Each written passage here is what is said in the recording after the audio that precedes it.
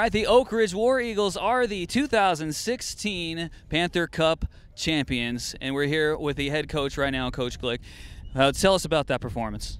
Better than yesterday. It was a good performance, and 2-0. I think it warranted a few more goals maybe there. We opened them up a couple of times and probably should have scored goals, but I'll take a 2-0, and we were solid in the back again, so good performance.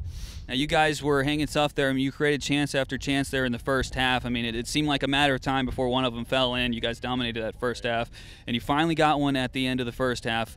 What was your mindset going into the locker room now that you secured that 1-0 lead? Just really to continue patiently doing what we were doing, not fall into, a couple of games ago we fell into kind of just trying to hit a long ball and getting behind and being impatient, and I just wanted to maintain the patience that we had in the first half, and we did it, and that was good. So, and the more goals came, and more chances came in the second half, I think, even than in the first half, so it was good.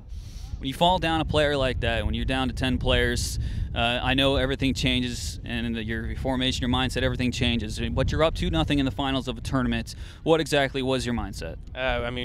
Obviously it takes a little gloss off of the win to lose him for our next game, but just called on some of those seniors in the center midfield to kind of lock things down and be a little bit more secure with things and just be a little bit more cautious, and we did a good job really once that happened the last 10-15 minutes, just killing the game off, taking fouls where we had fouls and just taking things and kind of taking the sting out of the game, so that was our goal.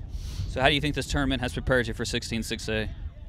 It gave us an opportunity, like we said, to get a lot of players in, and everyone on the roster got significant playing time over the 3 days. That was good, and some good confidence too over the last 3 days. So we'll see. We go to Lufkin next week, and we'll play some good teams there, and we'll see where we stand when we start with Kingwood. Coach, I'm freezing. You look like you're doing pretty well over here. You've been in the cold longer than me. Congratulations on your win. Go enjoy this. Appreciate it. Thank you very much.